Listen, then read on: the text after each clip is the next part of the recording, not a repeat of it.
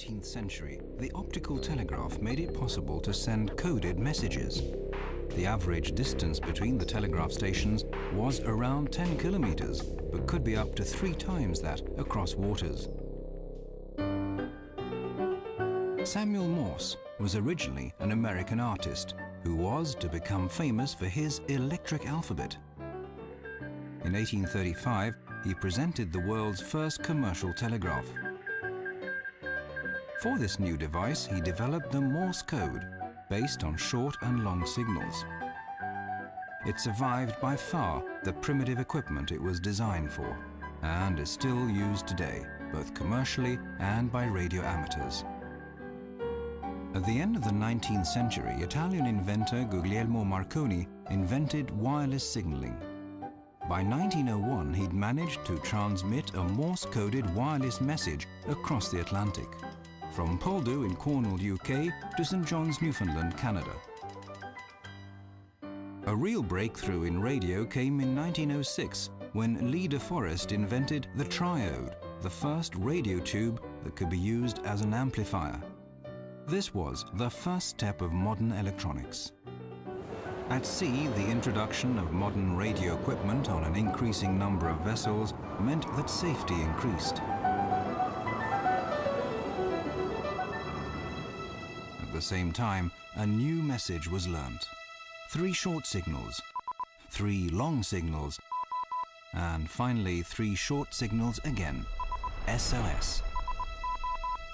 Save our souls. When the Titanic sank in 1912, it was the first naval disaster where wireless telegraphy and the SOS played an important role in saving lives. Although over 1,500 persons lost their lives, over 700 were saved by assisting vessels who picked up the Titanic's SOS signals over the radio. Now wait a minute, Fred. With the invention of radio came the first public radio stations. A wireless at home became the highest fashion. The family would sit together to hear news and entertainment. And right from the start, people were experimenting with radios in the car. They worked, but perhaps the antenna was a bit bulky. During the 2 world wars, the need for wireless communication, both for the fighting forces and secret agents, led to the rapid development of smaller and more efficient equipment. In the early 1940s, we learnt a new word: walkie-talkie, the predecessor to the mobile phone.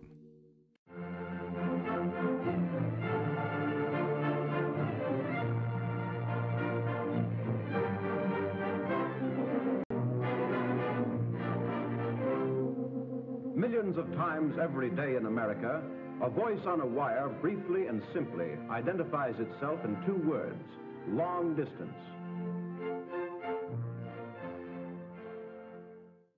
It suggests naturally a watchful feminine presence at a switchboard and a supplementary agency that in a few seconds can select from countless routes the one that best can take this speech to faraway places.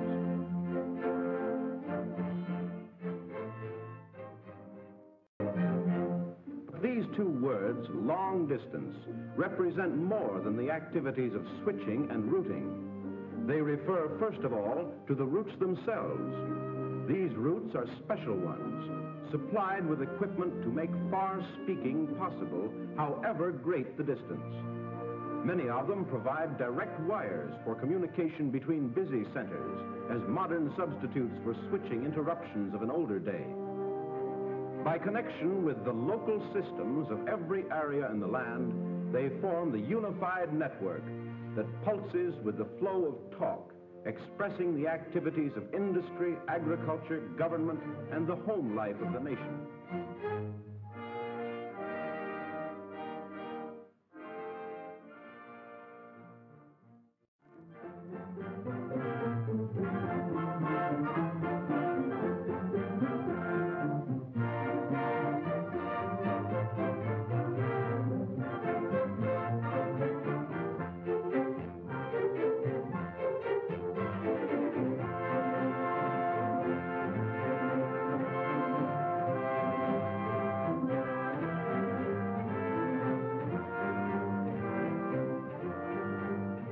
And it is the story of still other pioneers whose enterprise and genius met the human need for links that would bind together men and families and communities, though a continent was between.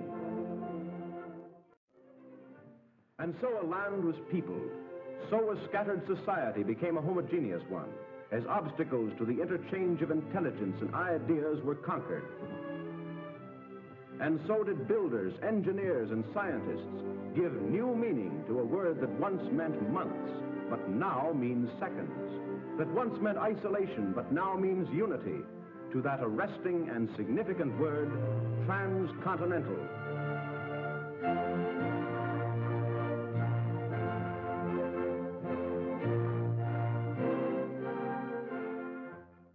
By the standards of today, 1968 was a medieval time of communication technology. Typewriters, not word processors, pounded out letters. Most telephones used rotary dials. Black and white television was as common as color. The height of high tech was the lunar module, which had less computing power than today's personal computer. 1968 also was the year Larry Roberts sought out the engineers to build the Advanced Research Projects Agency's computer network, the ARPANET, the acorn that would grow to become the mighty Internet. It was going to be based on special-purpose mini-computers called Interface Message Processors, or IMPs, and a revolutionary technology called packet switching. In April 1971, the ARPANET had 18 mainframe computers hooked into the network. Bob Metcalf was a grad student who connected MIT's. In October 1972, ARPA turned science fiction into science fact when it demonstrated the computer network in Washington, D.C. But unlike flying saucers, this idea really did take over the world.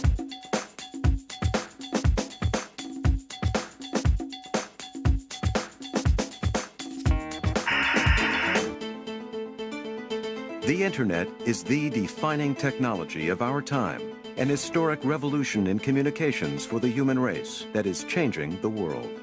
Well, the Internet is the next big thing. It is on a par with the wheel and fire and language and the printing press.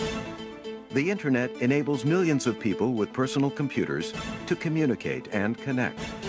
It's email. You've got mail. It's news groups and chat rooms. It's also the world's largest marketplace and shopping mall.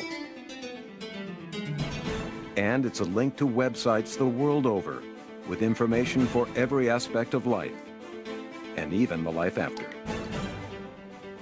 This is, in fact, the telecommunications infrastructure for the 21st century. But where did the Internet come from? How did it get started? And who built this essential tool and playful toy to millions? And where is it going?